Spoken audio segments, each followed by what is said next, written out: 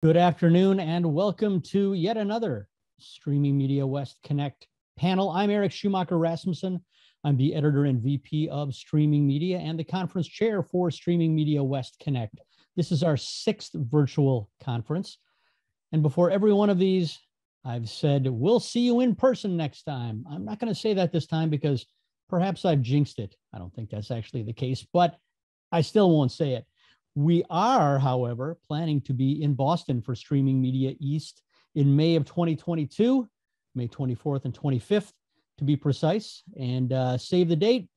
Go to the streamingmedia.com/East website for more information soon, and we'll be opening up the call for speakers for both that event and our Streaming Media Connect in February. We've got one more virtual event coming up. More details on that to come.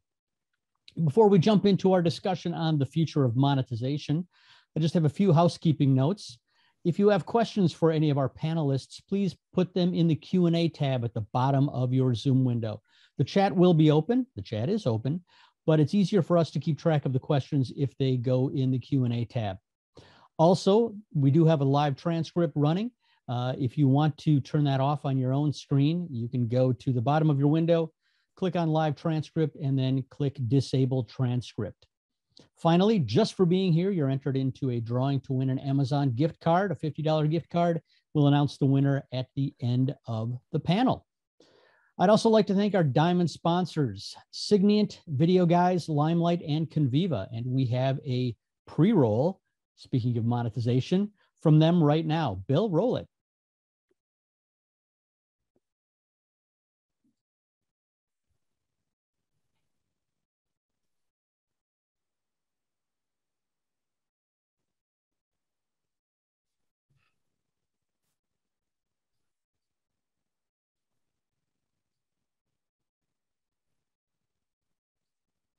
In this era of streaming video, we are pioneers, helping make your stories more vibrant. Conviva lives in billions of apps on devices all over the world, measuring trillions of data points each day to provide real-time insights for your content, ads, and social.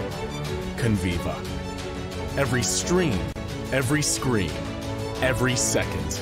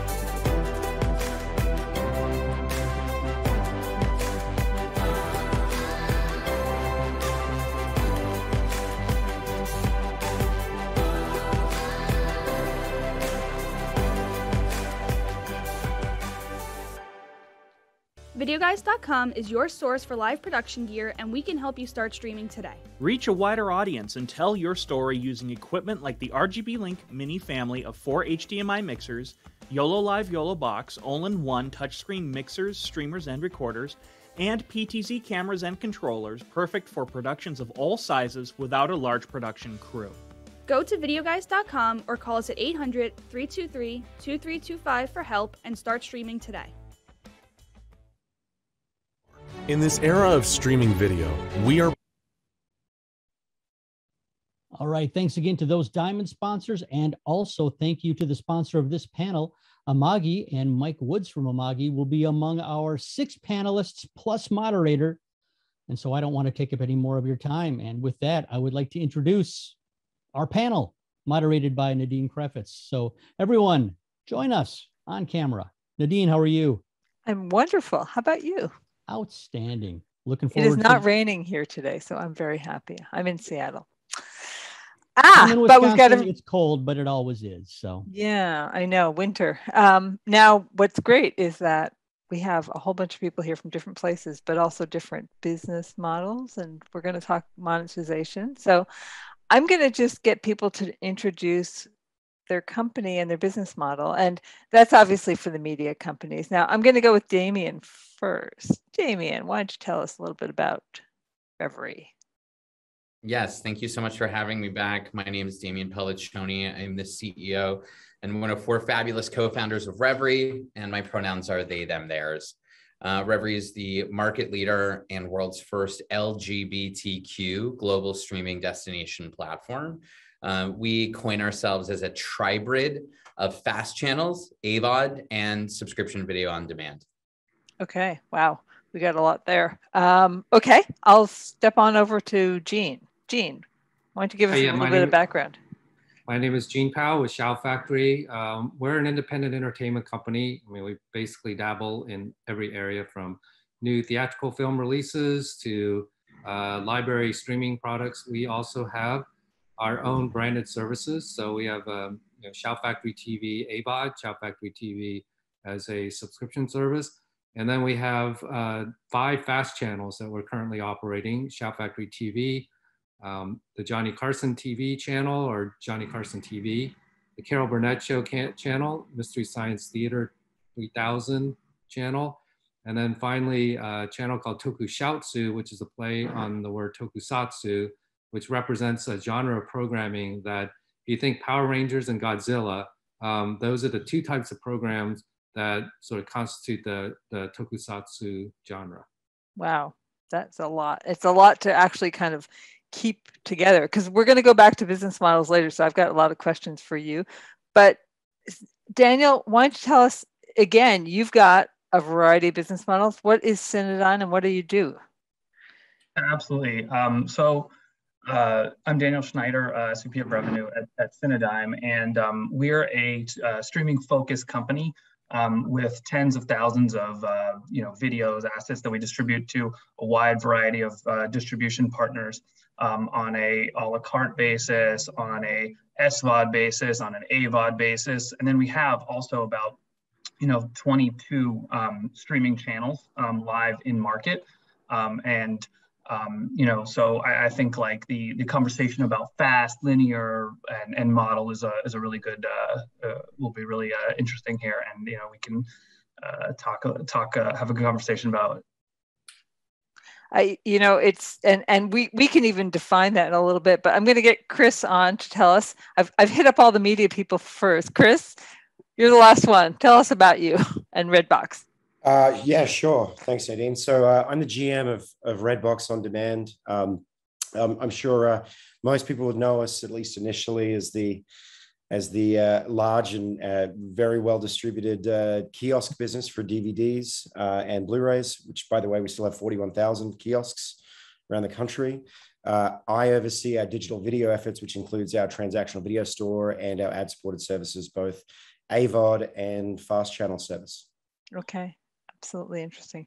So, and we got 2 other people that I think are going to bring a very interesting perspective. Elizabeth Parks is from Parks. Elizabeth, why don't you tell us a little bit about what you do?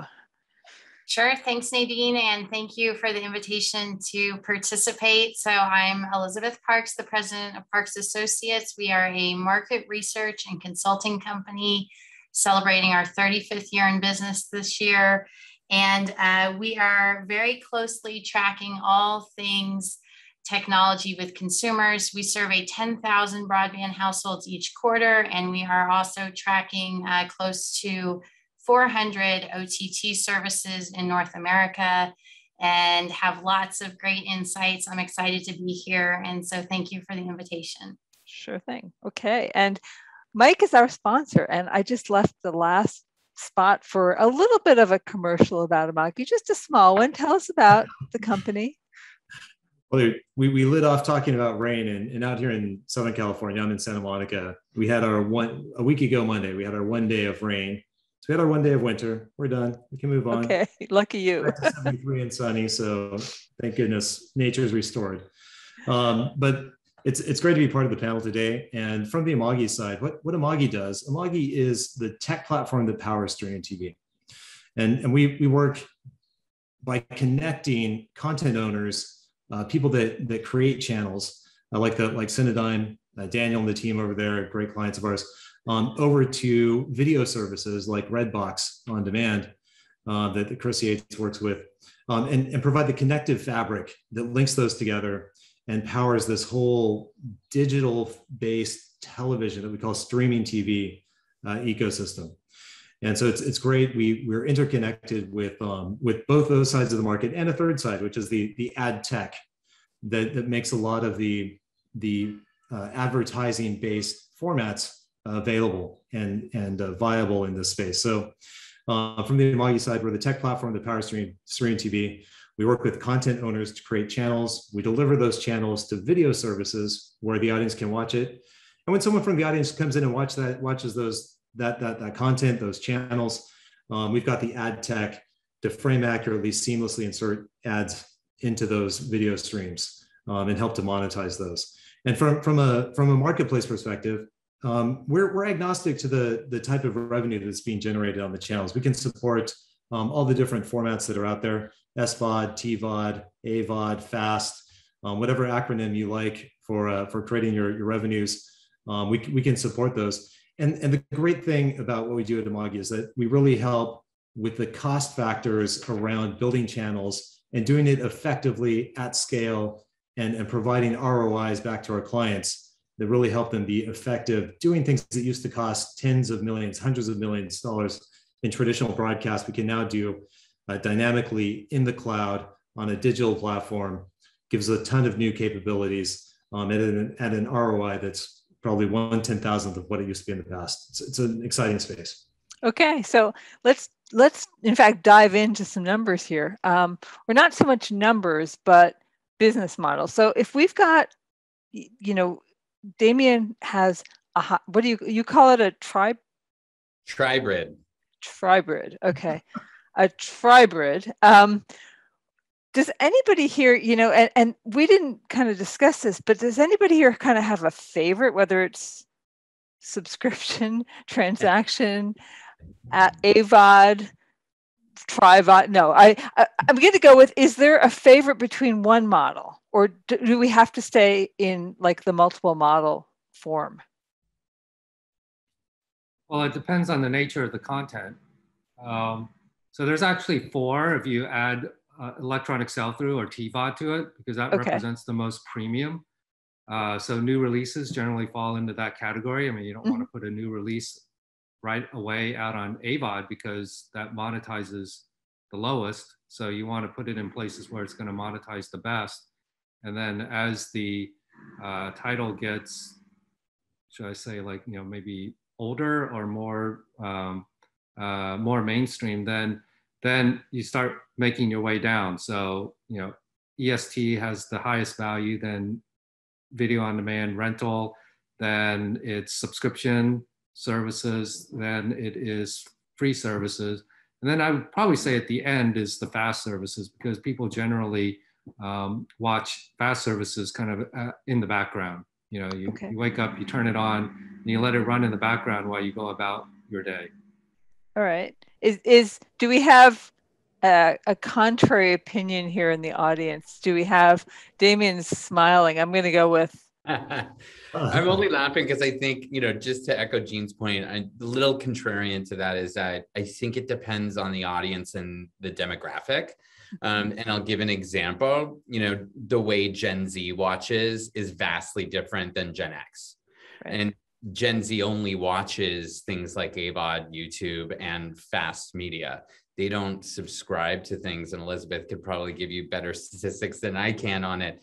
And so depending on the demo that you're trying to target, and the difference obviously being, is it a Revry title or a Marvel title? Of course, Marvel is going to do amazing on TVOD or PVOD, which I love that Disney coined this year, premium video on demand. So subscription within, transactional within a subscription. But I really do think that it has to do with the generations of the target audience of the content that you're trying to hit. Okay. Daniel, were you going to jump in? Yeah, I want to jump in. So yeah, I think it totally depends on the audience and the content as well. We have an indie movie service called Fandor, which is an SVOD service, and is that audience really interested in, getting ads? Maybe it's like a really passionate, loyal, dedicated audience that's really, they really want to watch, certain types of movies, and they really want to have the experience, actually the cinema experience, in fact. And so is that an audience that would be interested in ads supported? Maybe, but I don't know. And, I would say on the other side of the spectrum, there are other channels that, we would just go in and launch as a fast channel and probably not touch SVOD, because it just depends on what the content is and the who you're targeting, really. So, yeah. Okay. I don't know if this is too contrarian, Nadine, but I'd jump in and please do. I'm just going to rip right away with it and amplify around what is going around the panel here, which is these aren't people like to kind of hone in on a one size solution fits all, and it's really, the TV ecosystem is a big space, and so it's beneficial to start parsing it apart and think about these in terms of the dynamics that they offer to the viewer. What is the audience looking for in different segments? What are they? What powers them? What is going to drive viewership? As particular types of content owners, you have capabilities that will bring different sorts of audiences. And finding the right way to intermix between these and bring out content that leverages the particular viewership dynamics, the audience draw dynamics of each of these, is really critical. So for example, if you're Disney, you can simply take your name and stamp it on a video service, toss a whole ton of content into it, and charge a monthly subscription for it, and people will pay it. If you are somebody else who doesn't have the Disney name, that's a harder sell. And so you need to find other ways to amplify your brand. So, as far as SVOD goes, if you have that big name, SVOD works when a significant number of consumers will go search out your service and pay you money for it. But you have to have that brand recognition or a specific enough niche that you will get audience to hunt you down and find you. And then there's other formats that have risen up, which is being able to aggregate up vast amounts of content, which Tubi went out and hoovered up lots of non-licensable, rev shareable content that was sitting on the shelves and bring it into a great streaming platform. And now you've got enough content in one place that people will go watch because they can kind of find whatever they want. And the fast channels have really come out of this space where linear television offers some advantages, which is if you don't have a big brand, you can link together things and make it appealing, and channel up, channel down is a really powerful audience metaphor. People can come into these services, go channel up, go channel down, know instantly, do I want to watch this channel? Do I not? Hone in on it, and then pick out a channel and sit back and lie back and watch it. So it's finding the right mode. If you're Redbox and you have all of the studio integrations, all the studio relationships to get that first run content during that rental period, then TVOD is powerful for you.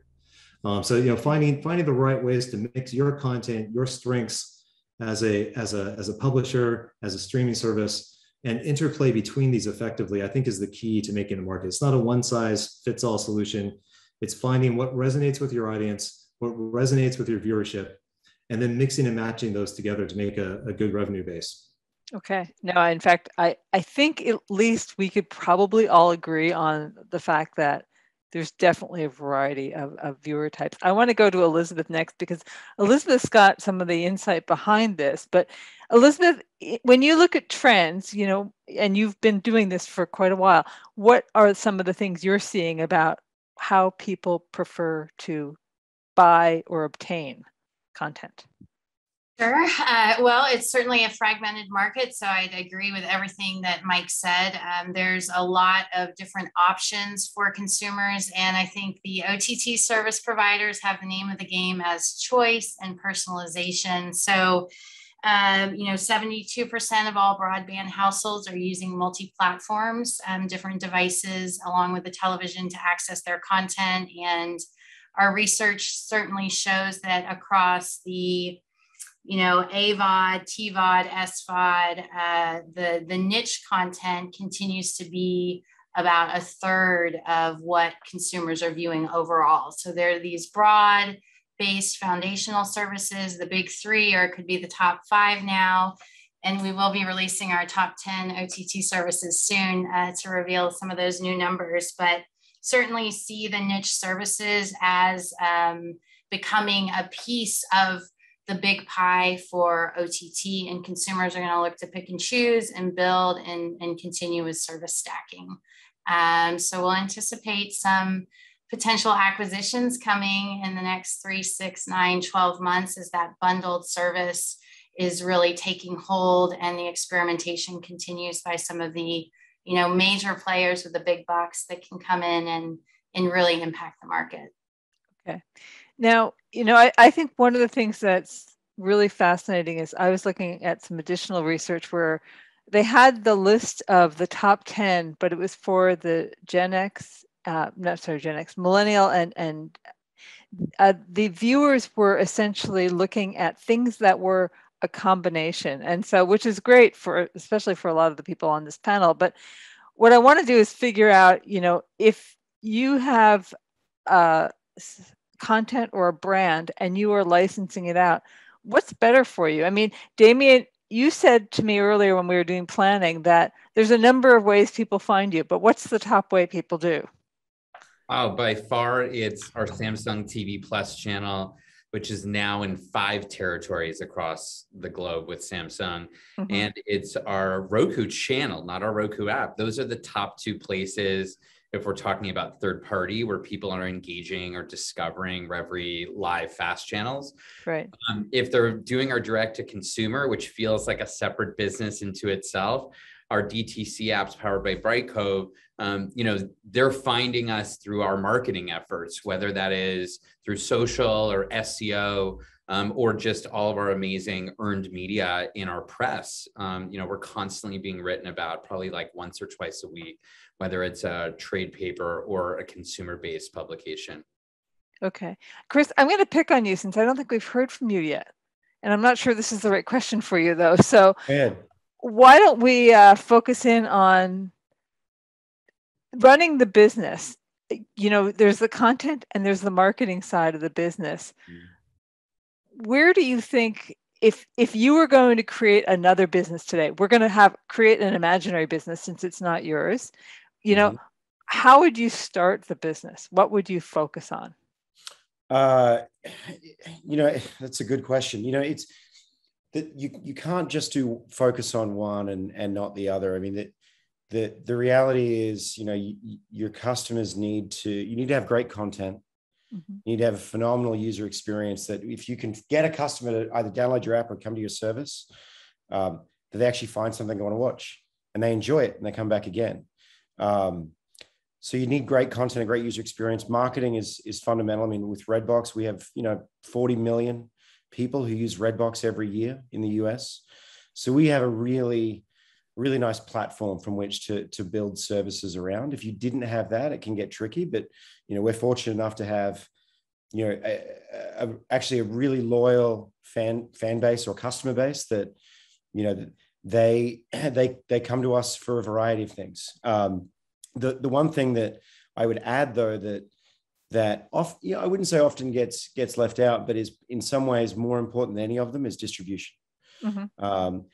You need to be on all the major devices or as many of them as you can within reason, obviously looking at your technology and resource constraints. Because frankly, if you're not on Roku, what is that, 53 million or so accounts, on Roku alone? If you're not on that, you're missing out on a massive chunk of the market. So, great content and great marketing and a phenomenal experience are really important. But you got to get it in front of a customer's eyes, and that means being on smart TVs and set-top boxes, as well as obviously your traditional mobile and web. But for us, it's all about the 10-foot experience and those smart devices. Okay. And what about the rest of you in terms of the smart TV and the distribution?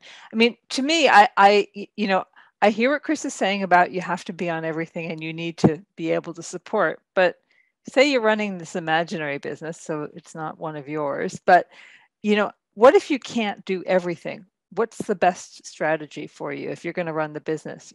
Jean, what you're thinking imaginary business. What would you do?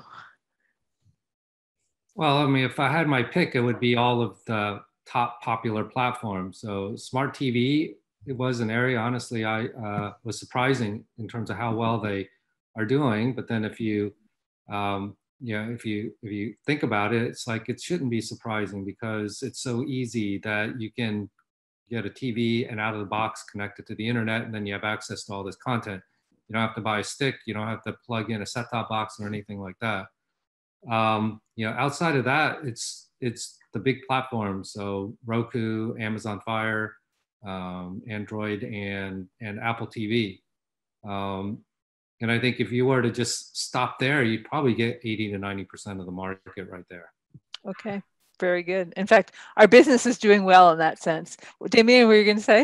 I'm gonna say, but you really have to, I think, separate like third party as well as direct to consumer, right? Mm-hmm. So direct consumer being that you're managing and you're operating that whole user experience, and you own, or at least have the most access of ownership to the tech stack. But then, playing out on FAST and AVOD with services like Frequency and Amagi and Zumo to be able to reach the greatest possible audience, which, like they were saying before, Samsung and Roku channel being, such a big beast in the market. Revry exists on over 50 platforms, only 5 of which are owned and operated by us, right? Our direct to consumer. Those 45 are essentially the places where we're getting the most point of discovery and monetizing at a much higher field, because we don't have the Disney or the Redbox yet, like marketing dollars to get in there, but eventually we'll get there. I mean, does it make sense? Sorry, I was going to say, does it make sense for the owned and operated to actually be in the running? I mean, in that, if you're getting all this business elsewhere, Elizabeth, do you kind of have any insight into that? Well, I was just going to add in the data point that we have that nearly 30% of new OTT subscriptions are coming from the connected TV platform. So, the TV is continued to be a central role for consumers. And I mean, when you see Comcast and Amazon jumping in with their own hardware plus the service, it's very clear where that's going. So I think depending on the size of the OTT service and the amount of resources, money and the content, then you're making decisions over where you're going to go. And as Jean said, you want to be everywhere if you can, but many companies, they have to pick and choose where their resources are utilized. Absolutely. And sorry, Daniel, were you going to say something? Yeah, I was just going to add this. So that's interesting to see at the research level, because I think like that kind of confirms what we're seeing on the ground. Whereas like the third party distribution has really like picked up significantly in the last few years.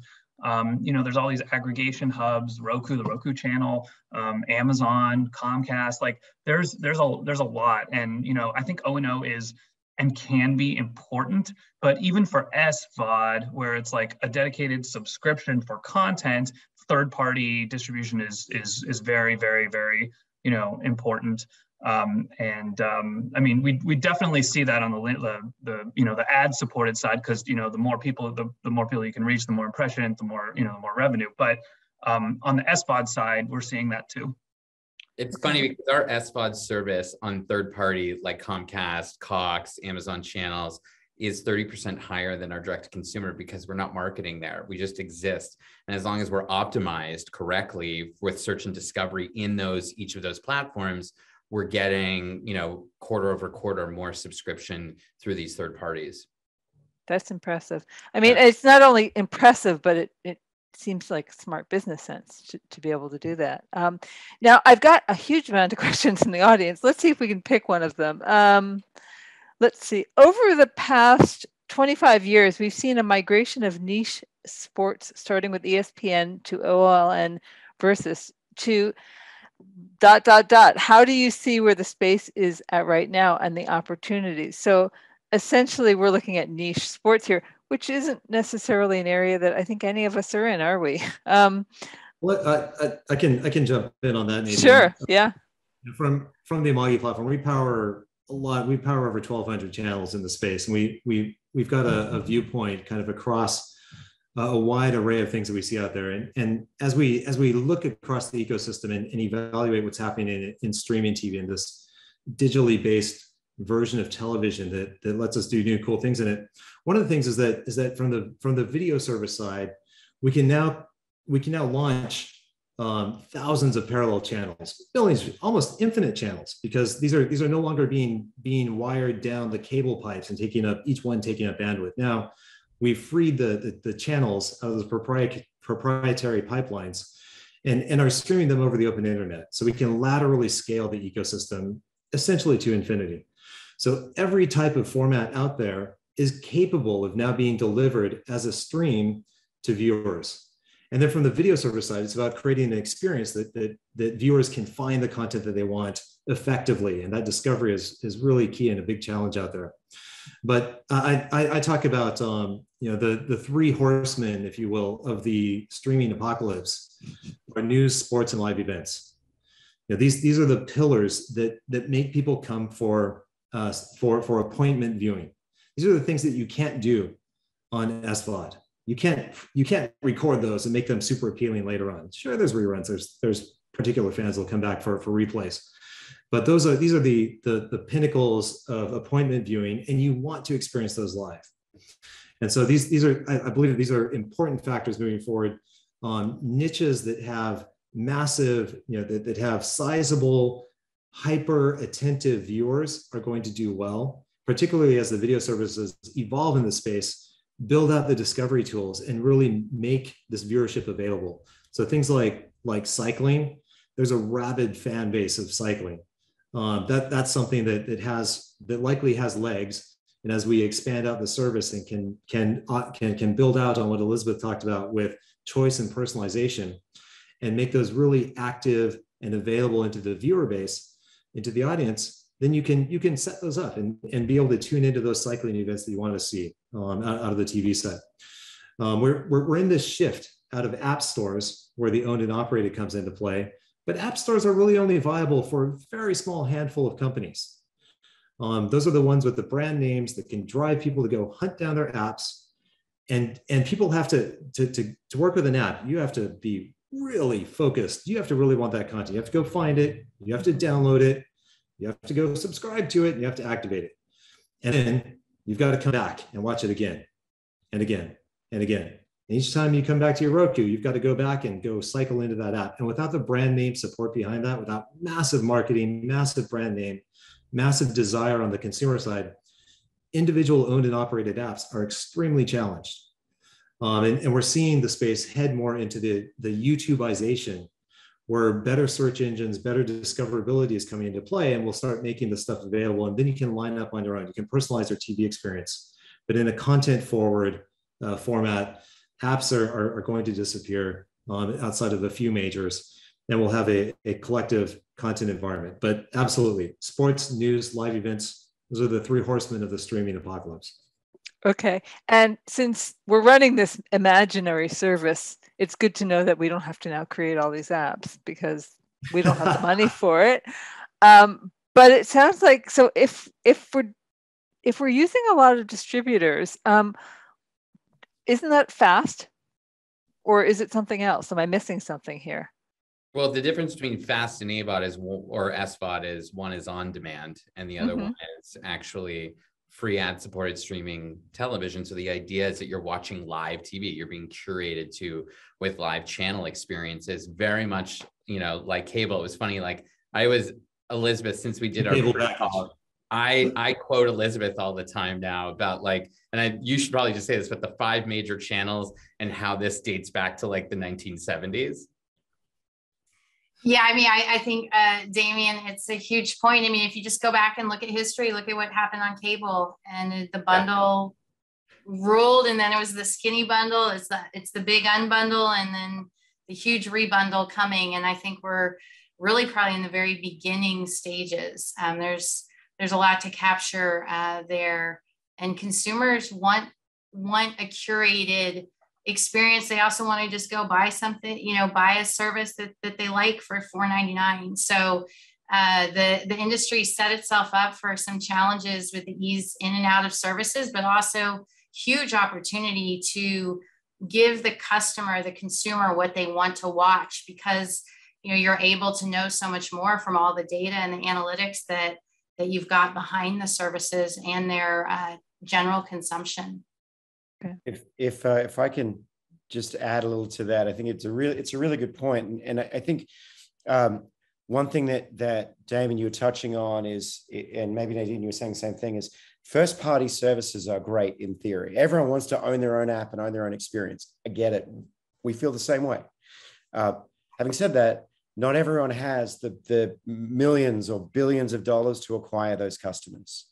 And, you know, frankly, if you're struggling without having a large marketing budget or a large, you know, kind of pop culture moment where people are going to come to your service, your app directly, these third-party services, which, by the way, you know, we are in many respects as well with a number of our services, provide tremendous value. I mean, if you think about it, you know, on our free live TV service, which is a fast channel service, we have over 115 channels now.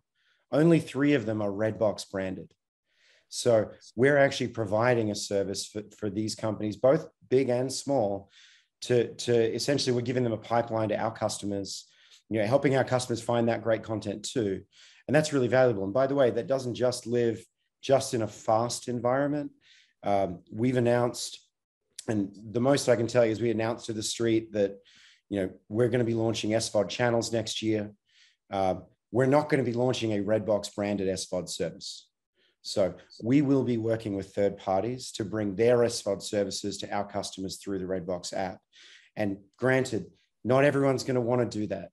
But for a lot of these services, not having to pay those customer acquisition costs and having access to our 40 million customers is something that frankly, a lot of partners are going to find really interesting.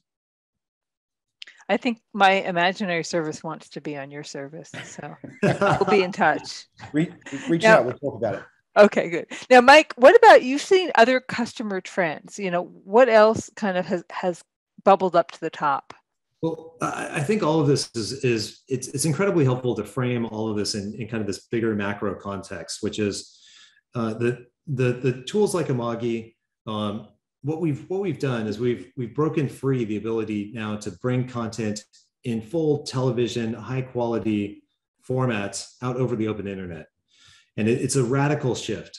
And so we're in the middle of this shift from what I call traditional TV into the digitally based, cloud-based tech that powers streaming TV. And as we look at the shift that's going on, the things that we see today, we're in the middle of this being sorted out, of figuring out what's happening. And I call it, we're in V1 of streaming TV. So fast platforms like Samsung TV Plus, these are the first experiments in the space. These are the first run things. You know, SVOD came out, was really the pioneer in the space, the first thing that we could technically do. About 2017, we broke free the ability to create long-running, full linear television channels. The technical capabilities really came together in about 2017, and we created the fast channel space collectively across the ecosystem. We created this space, and now we can operate the cable bundle, you know, fast channels like Gene described extremely well. With, you buy a TV, you plug in the internet cable, and you instantly have 150, 200, 250 TV channels just streaming out of the TV set. It's a cable bundle for free, piped into the TV. We used to call this antennas. So, I mean, are your customers coming out and saying, we want to be part of the cable bundle, realistically? And so this is great, because now we can bring content out. It's easily discoverable with that channel up, channel down button, with looking through the TV guides. And we don't have to teach people how to use television all over again. It's a viewer format that everybody understands. Okay. And then from here, there's this outlook moving forward. This is V1. V2 and V3 and V4 are going to be ways of now intermixing all the different content formats easily together in make it discoverable, make it easy to switch between linear and video on demand. There's these distinctions now start becoming arbitrary, because we can break down these walls and these formats in the digital underpinning, that digital platform that we're building out for the future. And so now, as video services evolve, if you're watching Revry and you see that series that you really like, well, then go into the next episode of that series. You don't have to keep watching that channel, right? So these are the crossover interplays. You can switch from linear channel, that curated live back experience. Hey, I'm tired. It's the end of the day. Got the kids to bed. Got my beer. I just want to lie back and be entertained, and feed that content to me. So I can start with that and then go, oh, I really like this show. Give me the next episode of that, and branch out. And now I'm in VOD, right? We think of that as a separate environment today, but it's not. And then I go, I think we think of it separate because we're all in different aspects of it. But, you know, one of the things that I think about is that's the danger, because we're all involved in this, is that we're talking about in separate areas. Now, Elizabeth, though, goes and talks to the consumers. And, you know, one of the things that the consumer does is they don't think this is a separate area, right? Elizabeth, what are some of the other stats and feedback that you've kind of gathered? Sure. Yeah, we got tons of data about consumers and their habits. And one of the really interesting things, I think, is on that discovery side, consumers, 50% of them report enjoying browsing. Half of consumers like to browse.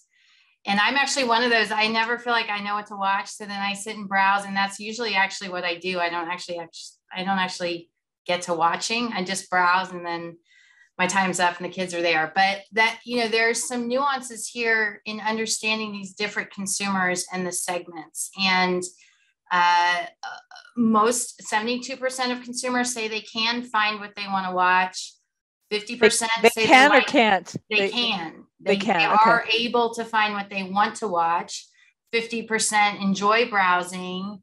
42% say they get frustrated. So you've got all sorts of different types of people, as Damian and all of you know, that you're trying to, you know, meet at where they're at. And sometimes that means that you know, to get to a specific set of consumers, you're doing something differently. And there's no way to get to all of them with that little bit of difference there to capture them, especially on the niche services. If you're talking, you know, 1 million subscribers out of the whole population of the US, I mean, you're not going to everybody.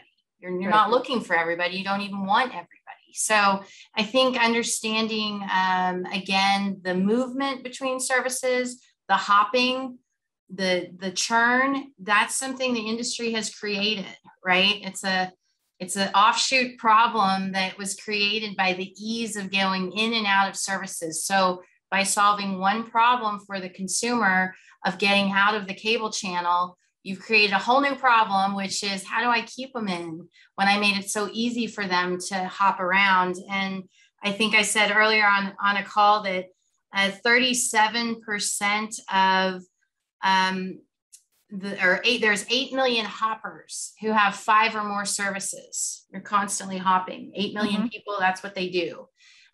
Do you really want to change that, or do you want to embrace it and get them the next time they're hopping?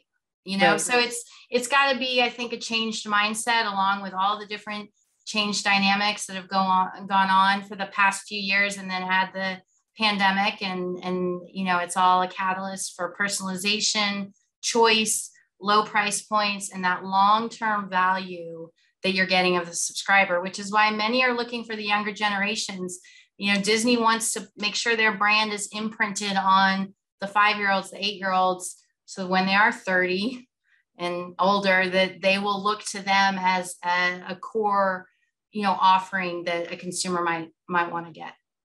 You know, now for the media companies, especially on this call, they're very focused and they have very specific kind of audiences for the most part. I'm not sure, Chris, whether to lump you in there, but you know, right now, I think, are there questions you want to ask of each other, even though you may be even in you're competing possibly for somebody else's time, but, you know, we're kind of in an environment where I want to be able to kind of generate interest in new ideas. So what kinds of things, kind of off the top of your head, are you guys thinking about, or something that you would talk about, if there's anything? And if not, I'll find something else to talk about. Well, let me pose one up. Sure. So first out, there's a question out in the question box here from a longtime old colleague of mine, and Mark Nicano. Mark, great that you're watching today. Asking, are there plans to support security content encryption on fast platforms? Which is a great one out there. I'll throw it out to I'll throw that one at Chris. but also out to the panel. Thanks, Mike. Good question. All right, who's got an answer? No. So Mark, I want to actually ask Mark. Mark, are you looking at saying, are we going to be encrypting the ads as well as the content? Is that what was coming out? Or Chris, what's your insight there?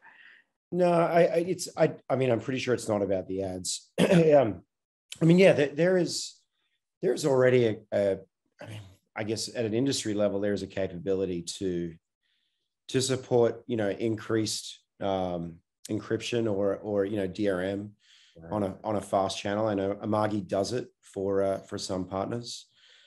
We don't do it today. It's something that we're looking at. It's actually one of those things that Mike's going to give me probably a better answer than I will, but it sounds relatively straightforward. We DRM all our movies and TV show on a VOD basis. It's harder on a fast channel basis. Can get expensive, especially if you're encrypting it with DRM and something's playing out on a 24/7 stream. But it's possible at industry level it happens. I mean, historically, though, one thing I'll point out is the content that was on a fast channel, and Gene has a ton of this at Shout Factory, which, by the way, we have a bunch of these great channels. A lot of this content was deep enough in the catalog that DRM and encryption was less of a concern. Frankly, it was already available on a bunch of places already. And so it was more about monetizing it than it was about securing it. And this isn't about new release content. You're not going to get a new release movie on a fast channel. But, as these platforms proliferate and as monetization improves and as customers come to it, you're going to see better and better and newer content come to it, which will probably increase the need for, encryption on some level over time, because frankly, the newer the content, the more valuable it is. And so that's probably a long answer for Mike to say, yes, it's really hard and Amagi can do it. Well, what's interesting, just to kind of piggyback off that, we were just going through this at Revry, going through our DRM protections because we're licensing big legacy backlog, back catalog titles like Hedwig, or, we're even talking to Warner Brothers about Glee. And it was really difficult to get through the fast DRM protection, super easy for the AVOD and the SVOD side. We use Brightcove and for our direct to consumer and our VOD apps, and we use Frequency, sorry, Mike, and Whirl as our playout tools, but both did actually have the capabilities to do it. It was just a really long process to get the approval from the studio to pass that DRM protection. And it really has to be a title that is, brought to you by a studio or that has some kind of legacy to it, or to Mike's point, before, where it's already been in the zeitgeist and been on free platforms like Pluto, like, for instance, that's just out right now. Oh my God, I'm thinking of the movie, James Bond and the James Bond channel.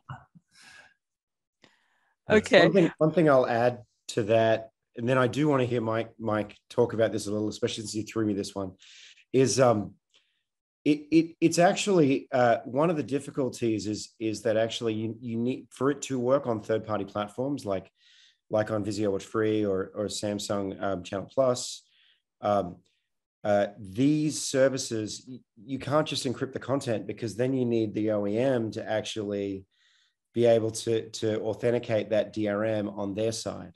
Mm-hmm. So it's a much bigger challenge than just, can someone institute DRM inside of their app, because that's only going to cover a fraction of the total consumption. So it's a much bigger problem across the industry than just, can you wrap it in DRM?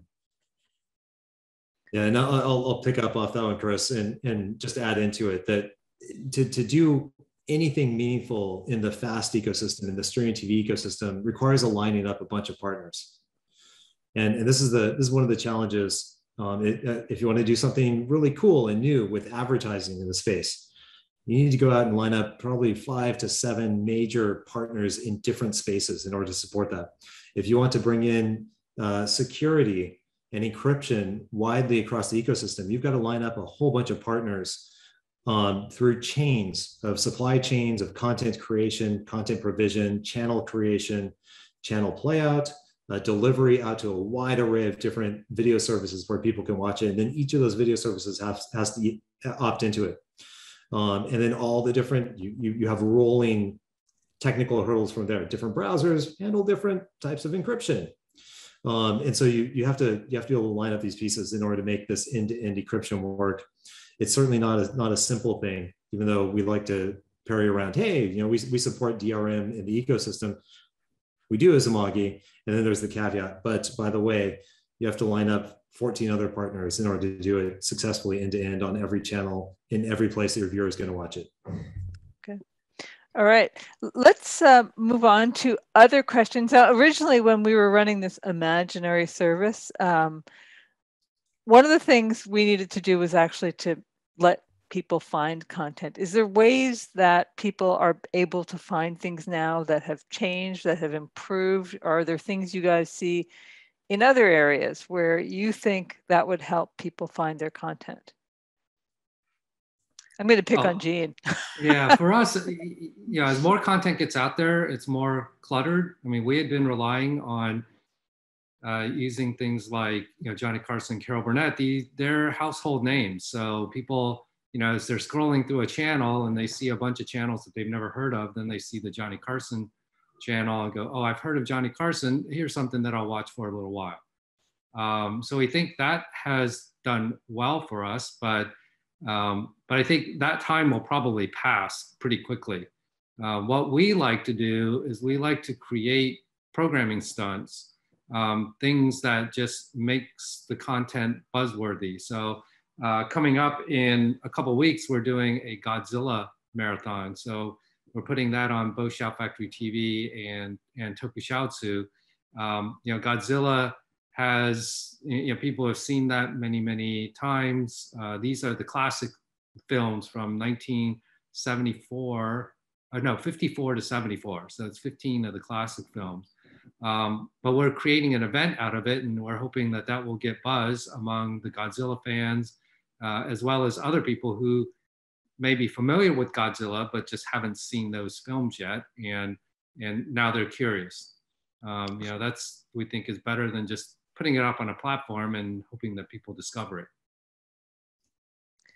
It sounds like Gene's going to help us run this imaginary channel, and Damian's going to kind of cross market for us, right? So are you guys running each other's content by any chance? No, not with Revry.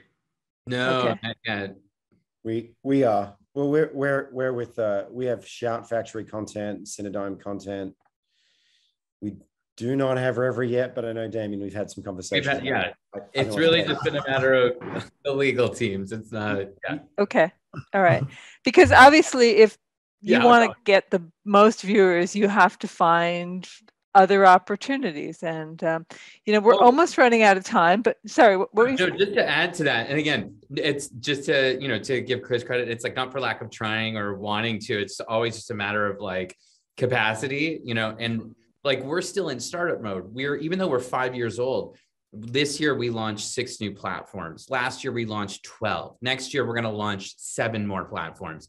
Every year, there's going to be more third-party aggregators like Redbox and IMDb TV and Crackle who are going to either seek us out or we're already in negotiations with, and it's just a matter of like where we are in the queue. Mm-hmm. And that is essentially, if you're talking about like the imaginary kind of like, fast channel AVOD OTT subscription, it's like the life cycle to have these type of deal flow is like a year. It's like 1 year from the point that you actually talk to someone and say, hey, Chris, we want to be on Redbox, maybe even 2 years to the point where like you actually get launched and in market on their service. And so it's having that kind of constant deal flow and that life cycle going. Okay. And I also want to raise one very important point too. Working with platforms like Redbox, yes, they carry our channels, but we create a lot of these stunts with their marketing efforts in mind, because what they want to do is they want to be able to showcase the content that they have on their platform to get more viewers, and also to get viewers to watch longer. So when we create these programs, we create assets and we create other tools that the platforms like Redbox can use to help promote our content on their platform. And sorry, one last thing, just to echo Gene, I think that's really important to understand is the marketing on third party. you know, in terms of your earned and your paid.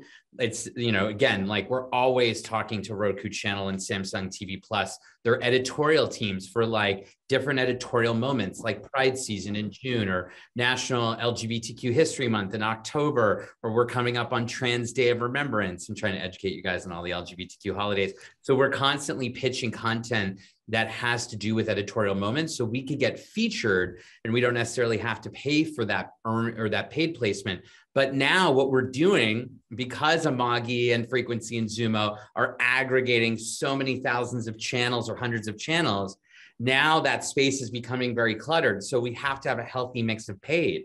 So we're actually spending money on each of the different platforms, the third-party aggregators, to have ourselves stand out when we're not getting that earned moment so we can compete within that EPG.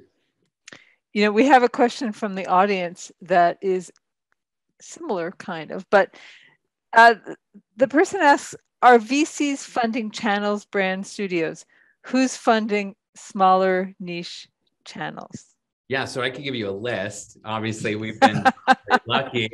We've been very lucky because, you know, like I was saying, I'm one of 4 co-founders. My other 3 co-founders are 2 women of color, who one's a lesbian and Army veteran. I'm an immigrant and identify as non-binary, and Chris Rodriguez, who's Hispanic, my now husband and 4th co-founder. So we kind of check all those boxes. But there are definitely VCs and angels that are standing behind diversity and minority built media businesses. And if you want to, you can ping me afterwards and I'm happy to share that list. Okay. The one thing I will echo, just FYI, is that the technology partners need to wake up and start to realize that you cannot, Amagi, charge us the same thing if you want to win me as a customer as someone like Cinedigm, because the pockets and the amount of every dollar that we actually can get takes us 5 to 10 times harder for someone who, you know, Cinedigm, which is run predominantly by a mainstream, you know, audience and panel of investors, and has, congratulations, since been acquired. Okay. Yeah, I'd really love Mike to just dig into that one if you could there, Mike. The cost. Are you having? Can you have the incremental services available for customers who don't want to buy everything? So Amagi offers our services a la carte in a lot of different ways. We're able to customize our pricing quite effectively to meet clients' needs. There's a big span out there, and again, I'm the macro big picture guy. So I look at this and go, collectively across Amagi, across Whirl, across Zumo, across whoever else is out here, there's a lot of great companies in the vendor space and the tech space powering streaming TV. The things that we're doing today, 10 years ago, would cost you hundreds of millions of dollars to do. And we're doing it for thousands of dollars a month. These are the pricing differentials that bringing cloud tech, digital, the power of tech into this space and breaking it free has really changed the ROI in substantial ways. And Amagi has built our tech from the ground up to be broadcast caliber, to be broadcast grade, and to focus on the things that make channels really great as they're going out to viewers. And these are the things that we bring into the market. And I think that we price them extremely reasonably for what we do. And I think, to be fair to Mike, is that, you know, essentially when people look at streaming, it looks dead simple, right? You're a viewer, you turn it on, it hopefully works. But that's not the way it is. And we all know that behind the scenes. In terms of what somebody wants to do and what somebody can afford to do, there may be a difference, but that's also where some of this distribution comes in. We need to wrap it up. Is there closing thoughts you have? I'm going to kind of go around the circle and just ask if there's anything else you would like to end your comments with. And I'm going to go to Daniel first, since Daniel is the closest to me on my screen. Daniel? Well, I hope that Damian gets to work out the business arrangements with Chris and Mike, respectively. In addition to that, I just think like everything is super situational, case by case basis in terms of like what's the right model, who's the right audience, what's the right content, all of that. And I think like it's just very, very dependent on the circumstances. But there's no right answer. I feel like a bunch of different models can work. Okay, absolutely. Jean, you know, your thoughts, you've kind of got, I don't even know how to classify your span of stuff. Your thoughts? Oh, first thing I'm going to say is just quickly smile. So I'm going to take a screenshot of all of us, and I'll send it through to the group. All right, so 1, 2, 3. And yeah. Okay, you're doing selfies on the panel. I love it. Okay, sorry. You know, it's going to be an exciting time. So I don't really know. Just I think the big thing is just keep your options open. Okay. Things are going to change. All right, Damian. Without picking on Mike, what do you want? What? Oh my God, Mike and I haven't met yet. I feel bad. I'm putting him on the spot. I'm joking because I've had arguments with his CEO like multiple times. Okay. Look, I think the future is in, you know, you're going to hear me say this all the time. The future is a niche when you're building a brand to stand out. And I think the future is in fast. And I'm going to stick to my opening point where it's generational. And when you look at the generations and where they're going and the sheer population of the generations, unfortunately, Gen Z is the largest on this planet. Okay. All right. Chris, what do you see for the future? Yeah, great question. By the way, one note, we do work with Amagi. So for all the general ribbing I might give Mike, Amagi's been a partner of ours since we launched our ad-supported services. So you guys are great clients, Chris. Thanks. Thank you.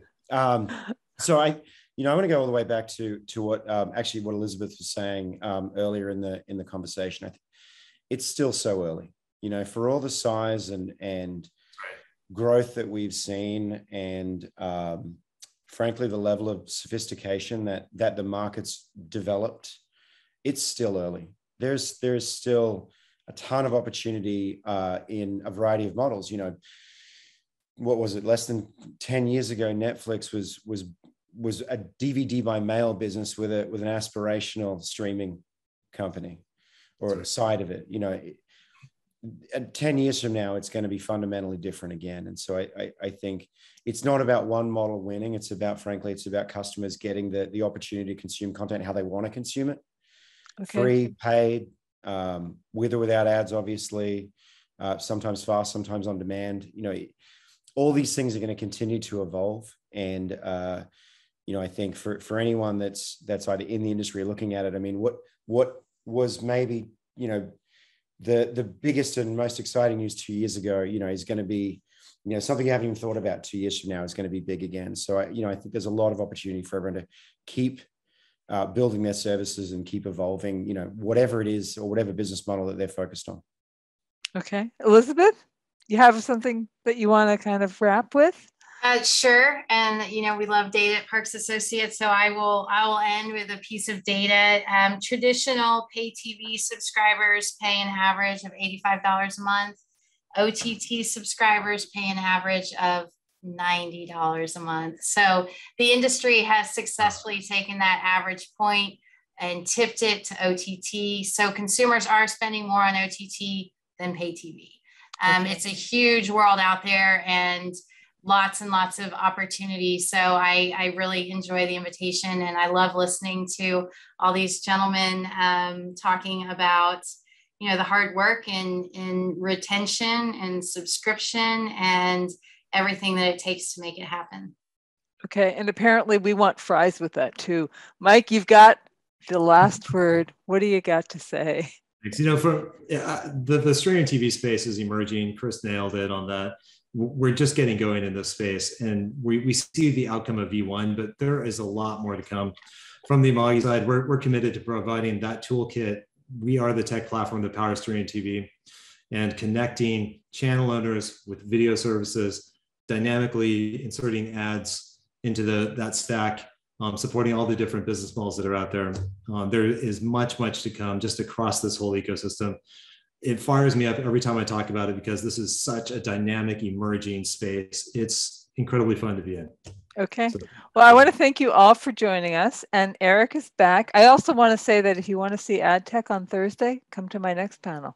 Eric. Thank you. All about, yeah, thank you. And thank you, everyone. That was terrific. Yes, all about ad tech, the future of ad tech on Thursday. I forget what time, but you know where to find it, I hope. Thanks again also to our sponsors, Conviva, Limelight Networks, Signient, Video Guys, and Amagi for sponsoring this panel. The winner of the Amazon gift card is Corey Sanders. So Corey, keep your eyes open for an email from us. And come back in 30 minutes for the first innovation hour of the week featuring Millicast, Dolby, and Stream Media. Thanks again, y'all. Thank you. I want to see that selfie. I emailed it. Okay.